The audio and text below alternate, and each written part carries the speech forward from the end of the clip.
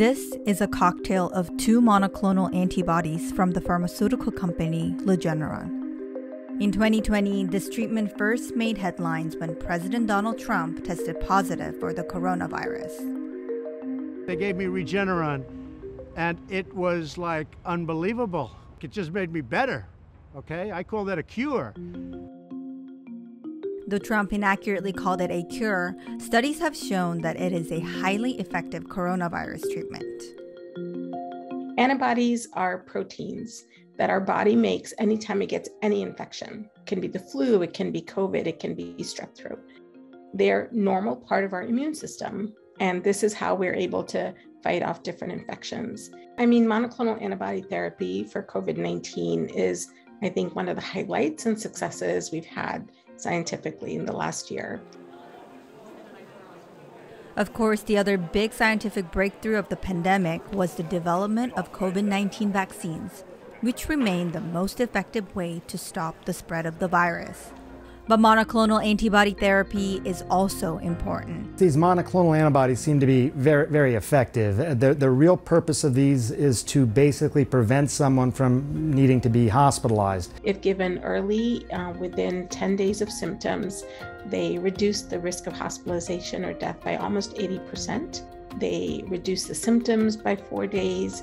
They reduce the amount of virus in the nose so that there's less of a chance of spreading it to a family member. As antibody treatments become more available in the United States, health experts do encourage their use. A much underutilized intervention for COVID-19. But they also warn that they are not a substitution for vaccines. The vaccine is what you take to prevent disease, what you take so that you don't get sick. Right now, the majority of the antibody treatments is to treat once you've gotten sick. So that's a difference, right? To prevent illness versus treat illness. Even still, the demand for antibody treatments has skyrocketed in certain areas. Who are sick with COVID are lining up at sites like this one in Tampa, hoping for a boost in fighting it off. In September 2021, the Department of Health and Human Services took over distribution of monoclonal antibodies. The federal government has resumed control of these drugs' distribution as their use skyrocketed with the summer surge. But there are still some roadblocks in distributing the antibodies more widely. They're a lot pricier than vaccines. In fact, they're nearly 54 times the value of 2 doses of the Pfizer vaccine.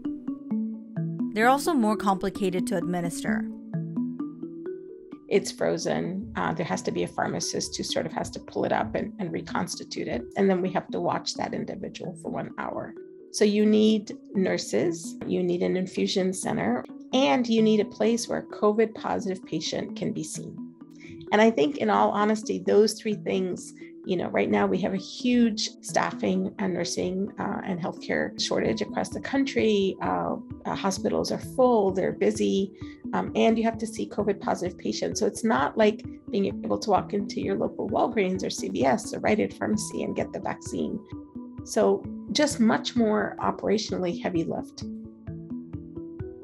These strains on the healthcare system are a result of the highly contagious Delta variant spreading among the unvaccinated, who are far more likely to be hospitalized if they're infected. Some officials are urging healthcare providers to give priority to unvaccinated people when distributing monoclonal antibodies. I think it can be helpful treatment with the current surge, but only to treat people who are already positive. It's not a fix-all. And it can't prevent this surge from continuing, and certainly not the next surge, which we know will happen.